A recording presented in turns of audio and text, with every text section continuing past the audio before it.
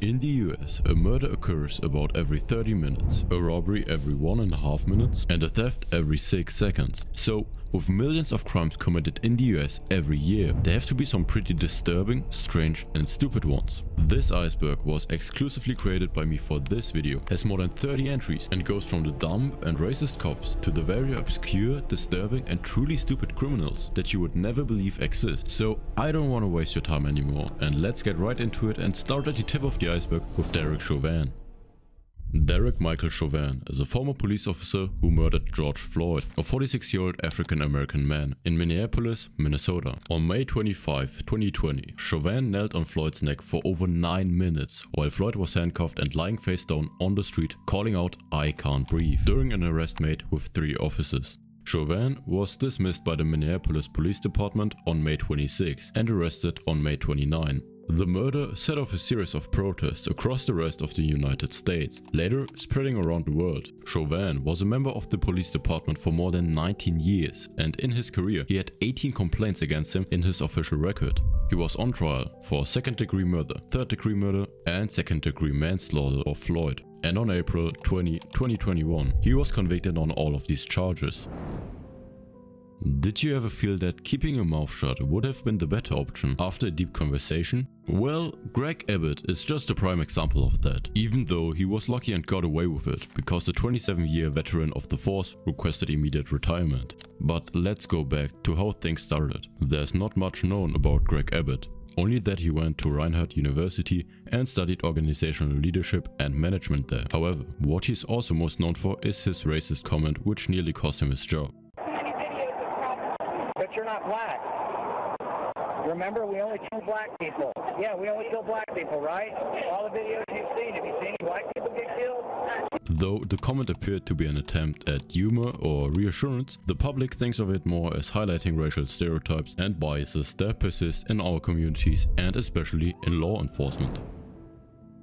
Now we're getting to more of an amusing criminal dubbed Edward Scissorhands. Several neighbors have caught him on their home surveillance videos, normally out around 3 AM with a dog off its leash. He starts trimming the tree and admiring his work, and kind of stepping back, is what one of the neighbors said. "We really just want him to stop doing this." Overnight, about a dozen trees on 3 different streets were hit. We are all liable for those trees per our HOA, so if something happens to the tree, everybody is paying hundreds of dollars per tree to replace them. Residents said police reports have been filed. It still remains a mystery why this petty criminal just randomly cuts his neighbor's trees, but it surely is weird. There are some pretty dumb burglars out there, but this trio may just make it to the top of them. In a turn of events in Florida, a group of burglars made a huge mistake by snorting what they thought was cocaine or heroin, only to discover later that they had actually ingested the cremated remains of a man and 2 dogs. The incident unfolded in Silver Springs Shores when the thieves targeted a woman's home on December 15, escaping not only with electronic gadgets and valuable jewelry, but also with urns containing the ashes of her deceased father and 2 Great Danes. Law enforcement officials from the Marion County Sheriff's Office were left speechless when they came to hear the truth behind the stolen ashes after questioning 5 teenagers in connection with a separate burglary attempt nearby. According to the sheriff's report, the suspects, in a wrong assumption, mistook the ashes for drugs, leading them to snort a portion of the remains. Realization struck them once they became aware of their error.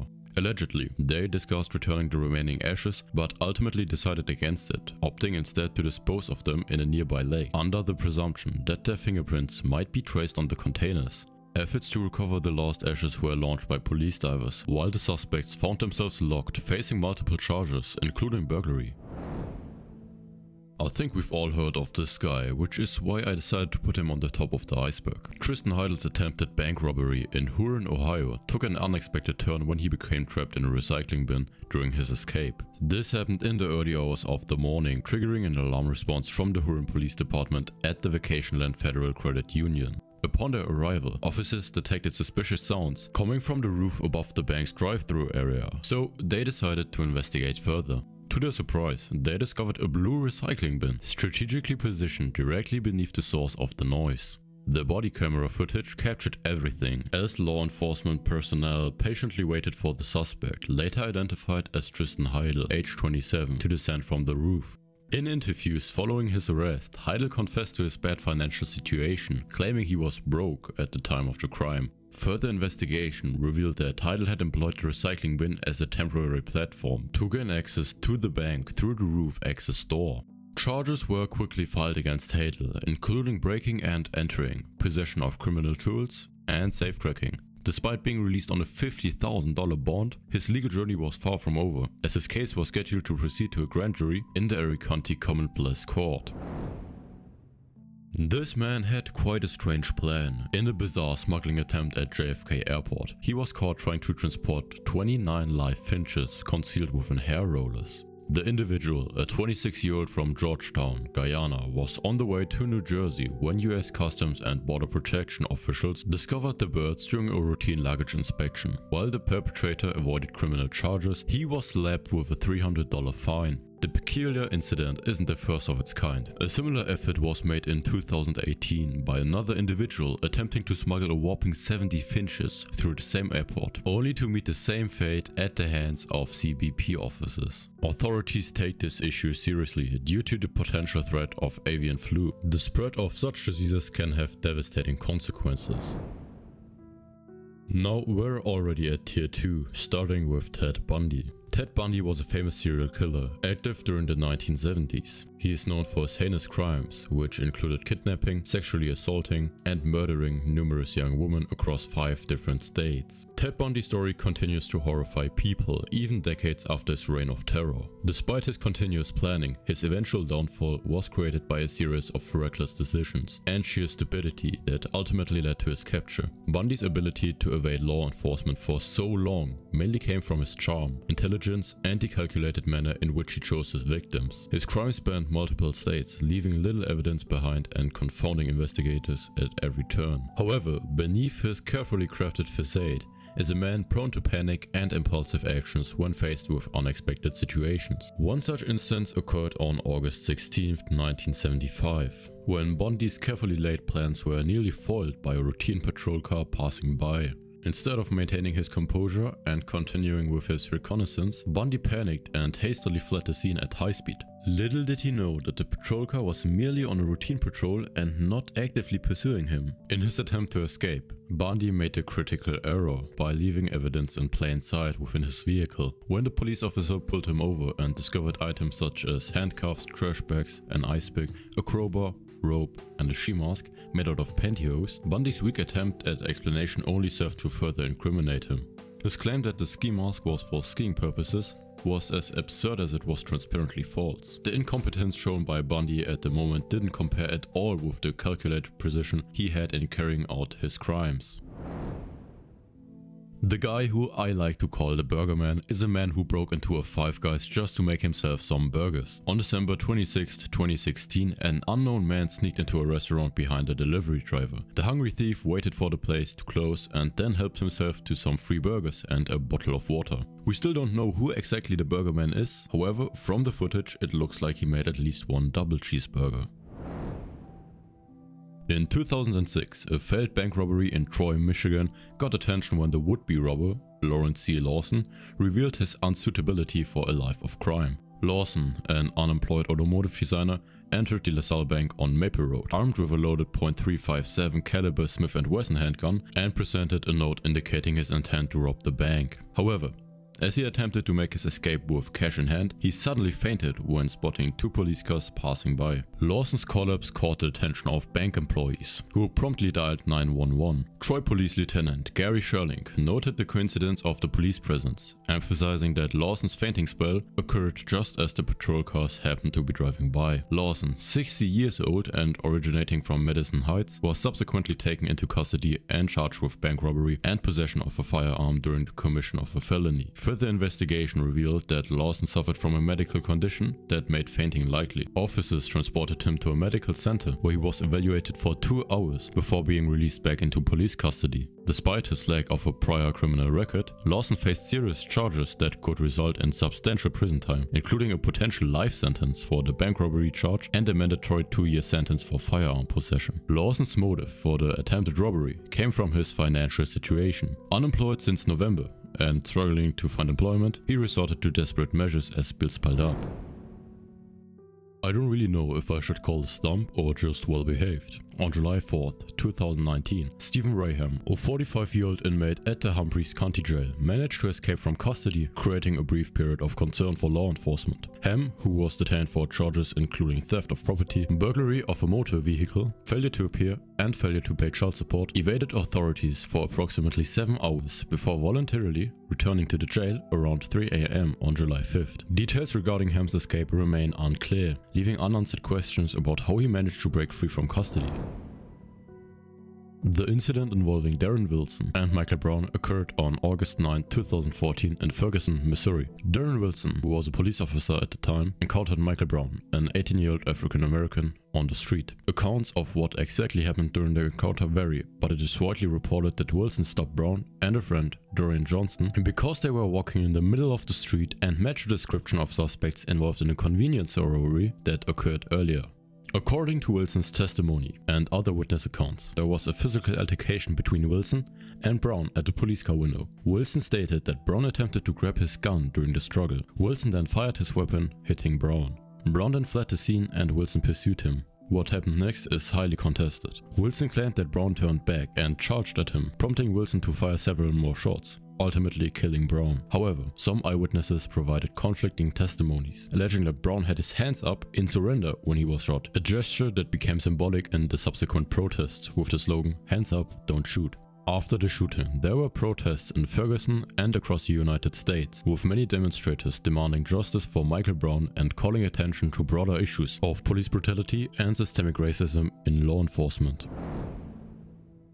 Samuel Brown, a 33-year-old resident of San Diego, made headlines for his bank robbery, which he committed at a Chase Bank branch in Fountain Valley, California. Brown's criminal activities began when he successfully robbed the bank by passing a stick-up note to a teller at around 3 PM on a Monday afternoon, escaping with a substantial amount of cash. However, what set his case apart was his bold decision to return to the same bank just the following morning to attempt another robbery. This time, his luck ran out as the authorities already knew of his previous day's exploit. Police responded promptly to the scene after Brown's reappearance, and without much resistance, they were able to arrest him around 11:15 AM. It was revealed that Brown had an outstanding arrest warrant and a criminal history that included prior convictions for robbery in San Diego. He was detained in Orange County Jail, with bail set to $170,000. He faces multiple robbery charges, adding to his already extensive rap sheet. Clint Butler, a 36-year-old British man, had been on the run after escaping from jail in November, evading police for months. However, his luck ran out when he made a crucial mistake. He went out of his hiding place to purchase a copy of the video game Call of Duty Black Ops Cold War, as reported by the West Midlands Police. Butler was arrested on January 13th in Birmingham. Police officers became suspicious when Butler and a companion changed direction as they spotted police.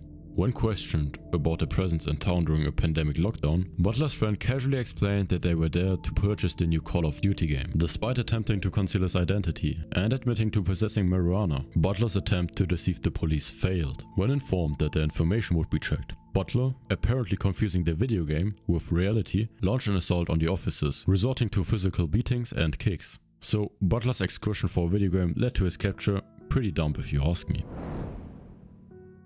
The Rodney King incident is a pretty famous case of police brutality that occurred in Los Angeles, California in 1991. Rodney King, an African-American man, was brutally beaten by several police officers from the Los Angeles Police Department following a high-speed car chase. The incident was captured on video by a bystander and subsequently broadcast widely, creating outrage across the nation. The actions of the police officers involved were highly inappropriate and unjust. The video footage showed King being repeatedly struck with batons and kicked by several officers, despite him appearing to pose no immediate threat. The excessive and unjustified use of force by law enforcement officers, particularly against a black man, showed the issue of racism and police brutality within the LAPD and law enforcement agencies more broadly. What made the situation really egregious was not only the violence inflicted upon Rodney King, but also the subsequent handling of the case. Despite clear video evidence of the officers' actions, a jury acquitted the officers involved in King's beating, leading again to widespread protests in Los Angeles in 1992. And again, the justice system failed to hold the responsible officers accountable for their actions. On January 6, 1995, MacArthur Wheeler and Clifton Earl Johnson carried out armed robberies at two banks in Greater Pittsburgh. Surprisingly, they made no effort to disguise themselves. Instead, they covered their faces with lemon juice, under the belief that it would make them invisible to security cameras. How did they get this stupid idea? Their reasoning came from the misconception that lemon juice could function like invisible ink. Wheeler and Johnson's lack of understanding was further evident in Wheeler's attempt to test the effectiveness of the lemon juice disguise. He photographed his face covered in lemon juice with a Polaroid camera, believing that his absence from the resulting image proved the method's efficacy. Detectives later speculated that his absence in the photograph could be attributed to factors such as bad film or a misaligned camera, rather than the supposed invisibility of lemon juice. As a result of their unconventional approach, Johnson was arrested a few days after the robberies, while Wheeler was identified in surveillance footage and arrested several months later. After seeing the incriminating photographs, Wheeler expressed disbelief, insisting that he had worn the lemon juice as planned.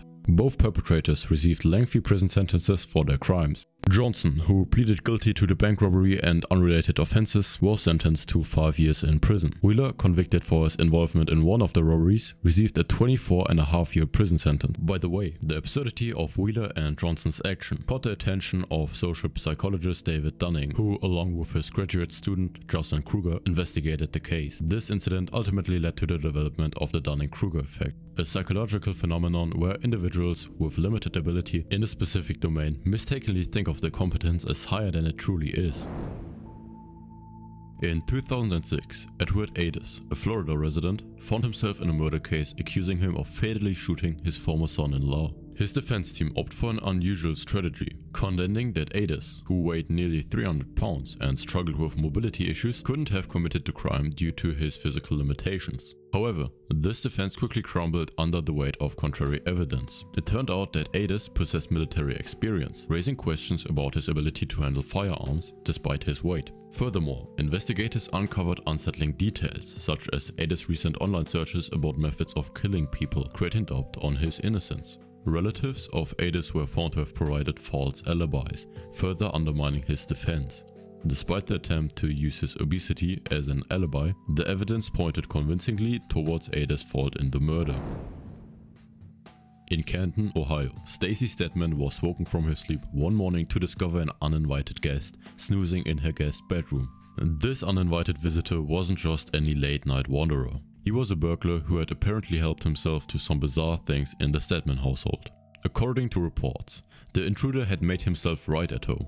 Not only had he broken in overnight, but he had also indulged in a swim in the family's outdoor pool. As if that weren't audacious enough, he proceeded to raid their fridge, finishing off what was left of the family's chicken dinner from the night before. To add insult to injury, he even took the liberty of lighting a candle in the bathroom, as if to set a cozy atmosphere for his stay. Just like an Airbnb guest, Stedman, understandably concerned for her family's safety, quickly alerted her brother-in-law, Brian Pearson, who promptly sprang into action to confront the unwelcome intruder. Fortunately, the sleepy burglar was quickly chased out of the house. However, the disturbances didn't end there. Upon closer inspection, Stedman discovered more evidence of the intruder's activities. Not only had he left behind his wet trousers by the poolside, but he had also brazenly stolen a pair of her son's underwear before making his exit. All this left the Stedman family shaken and unsettled, particularly since they had considered their home safe for over a decade. Police arrived on the scene and arrested the trespasser, suspecting that he may have been under the influence of alcohol or drugs. Now on to Tier 4, we're starting with Frank Chicane's assassination attempt. During the era of Two in South Africa, the regime's actions extended beyond racial segregation and oppression to include absurd attempts at silencing its critics through chemical substances. One particularly ridiculous example of the incompetence of the government involved Frank Chicane. The defense force wanted Chicane's demise, but wanted to avoid fallout of a direct assassination. The solution proposed by RRL scientists was to poison Chicane while he was abroad in Namibia. Rather than choosing a discreet method such as slipping poison into Chicane's meal or administering it through covert injection, the would-be assassin settled on a quite weird approach, spreading poison on 5 pairs of Chicane's underwear. This decision proved to be their downfall. The chosen poison, peroxane, required a sufficient dose to come into contact with Chicane to be lethal. Unfortunately for the plotters, underwear covered too small an area for the poison to have the desired effect. Dennis Nilsen is a Scottish serial killer who mainly committed his crimes in the late 1970s and early 1980s. Convicted in 1983, Nilsen was found guilty of the murders of 6 young men, although it's suspected that his actual victim count may have been as high as 15. His approach was very methodical. He would lure his victims to his home, where he would then strangle them or drown them. However, what set Nilsen apart from other killers was the horrible way in which he handled his victims' bodies. After killing them, he would retain their corpses in his residence for long periods, sometimes for weeks or even months, before proceeding to dismember them. He did a lot of gruesome acts which I don't even want to talk about in favor of your mental health. Nilsen's method of disposing of the bodies also was disturbing. While some body parts were discarded near his house, others, notably smaller fragments, were flushed down the toilet. This stupid practice is what got him exposed. In early 1983, a series of plumbing issues led to calls for a local plumber from both Nilsen himself and his neighbors. Upon inspecting the drain, the plumber made a creepy discovery. It was clogged with small bones. Alarmed, the plumber called the authorities. When the police arrived at Nilsen's residence, they were met with an unmistakable stench. Nilsen, seemingly resigned to his fate, confessed to his crimes relatively quickly. Shockingly, he even directed the officers to the location of a body that still remained in his home at the time of their arrival. He was convicted and sentenced to life in prison with a recommendation that he serve a minimum of 25 years. He spent the remainder of his life behind bars, dying in prison at the age of 72 in 2018. In the Bronx, an incident happened as captured in a video, where a man swinging a knife stabbed another person during a fight multiple times in the back. The whole crime occurred around 1:15 AM in front of Keenan's Bar and Grill on Broadway in Kingsbridge. The attacker, described as a bearded man in his mid to late 20s with 2 tattoos on his right arm, approached a 35-year-old victim and repeatedly stabbed him in the back and left arm, almost severing a finger on his hand in the process. After the assault, he fled south on Broadway while the injured victim was transported to a nearby hospital in stable condition. It still remains unclear why the suspect stabbed the man. In the 2013 murder case against Alan Biankowski, the evidence against him was pretty straightforward. Bloodstains on his shoes, his frequent presence in the area of the crime, and his familiarity with the murder weapon, a hammer, pointed strongly towards his guilt. However, his defense strategy was both bizarre and ineffective. Biankowski's alibi was centered around his claim that he was occupied with heroin use throughout the day of the murder. He described the day that began with him using heroin at 5:30 AM, checking on a vending machine, walking his dog, and seeking out more heroin. Additionally, he mentioned planning or attempting suicide multiple times in the days leading up to the murder. This alibi not only involved admitting to additional illegal activities, but also failed to contradict the actual evidence against him in the murder case. Rather than providing an alternative explanation for his actions, Biankowski's defense only added to the confusion and failed to cast doubt on his guilt. On to tier 5, we start with Dennis Rader. This case is a pretty stupid one. Dennis Rader, aka the BTK killer, was an American serial killer who between 1974 and 1991 killed 10 people in the Wichita, Kansas area. Rader sent taunting letters to police and newspapers, describing the details of his crimes. He became so confident in talking to the media that he would even denounce claims that some kills weren't his and were actually a copycat. 30 years after the first string of murders began, the case was considered too cold. With no real leads and not enough evidence, they were afraid that the BTK killer had escaped their grasp. That is until he started mailing letters to them again. Wanting to keep up the conversation in the new era, Dennis asked the investigators if sending information through a floppy disk could be traced, much like Grandpa not knowing how the internet works. The investigators were surprised by the question and responded that he could send that in and not be found. Dennis Rader was soon arrested after authorities used the floppy disk to trace him back to his home. From there, the amount of evidence was monumental. When arrested, he was curious how he had been found. When it was revealed that it was the floppy disk, Dennis Rader said, "But I thought you said you couldn't trace those. Why would you lie?" Appearing to be completely surprised that law enforcement would cheat to catch him. Surprised by his weird morals, the detective responded, "Because you were hurting people." He didn't understand. Khaled Mashal was a rising figure in Hamas in 1997, but was not yet at the top of leadership. Nevertheless, his activities in the organization made him a prime target for assassination by Israeli Prime Minister Benjamin Netanyahu, who was then serving his first term in the premiership. Indeed, Netanyahu wanted Mashal targeted even before more prominent Hamas members, but the scheme that was built to kill Mashal left something to be desired. The plan was to intercept Mashal while he was in Jordan. One agent would draw his attention by making a mess with a shaken can of soda, while another would approach Mashal and shoot poison into his ear with what was effectively a covered squirt gun, and evaporate it so quickly that it would never be detected. That Israeli agents had a proven track record of efficiently killing Hamas targets with snipers was completely overlooked. Technically, the plan almost worked. Mashal was poisoned, and he came within hours of death. But the Israeli agents were caught in the act, revealing the plot. The attempted assassination on foreign soil led King Hussein of Jordan to personally demand Netanyahu provide the antidote and release Palestinian prisoners as recompense, with no way to mitigate the international humiliation. Serial killer Joel Rifkin was arrested in 1993, and it is believed he committed as many as 17 murders. Rifkin was only convicted of 9 murders, but he did get 203 years in prison for it. Rifkin had any particular MO that saw him picking up prostitutes, usually having sex with them and then killing them during or after the act. He would often put the bodies in barrels or buckets and tied them in rivers or around the New York, New Jersey area. Some of his victims were dismembered and some have never been identified. It was in June 1993, after Rifkin had killed his final victim, that the police finally caught up with him. However, it wasn't for the reasons you might think. State troopers saw Rifkin's truck drive by and noticed that it didn't have a license plate. They were going to pull him over to give him a ticket, but he ignored the lights and kept driving. Even with the sirens on, Rifkin refused to pull over in an attempt to elude them. He drove right into a light pole. The police, who were right behind him, immediately handcuffed him as he got out of his truck and noticed right away the smell of a dead body. His final victim, Tiffany Bresciani, had been killed 3 days earlier and was in the back of his truck. He confessed to the murder right away, and soon confessed to many more. If not for a missing license plate, he may have continued for many years. This one might hurt you a bit. Cameron Jeffrey Wilson, 27, made headlines when he accidentally shot himself in the testicles while carrying a gun in his front pocket on April 5 in Washington state. The firearm discharged accidentally, with the bullet piercing his testicles and then lodging into his thigh. Wilson was rushed to the hospital for treatment when something bizarre was discovered. During surgery to address the gunshot wound, a surprising discovery was made. A balloon filled with marijuana slipped out of Wilson's anus. This unexpected finding raised eyebrows and led to further investigation. Subsequently, when police searched Wilson's car, they uncovered a bag of methamphetamine, adding to the complexity of the situation. As Wilson was being processed into the Chelan County Jail, authorities conducted a strip search, during which yet another balloon filled with marijuana came out of him, giving his status as a convicted felon.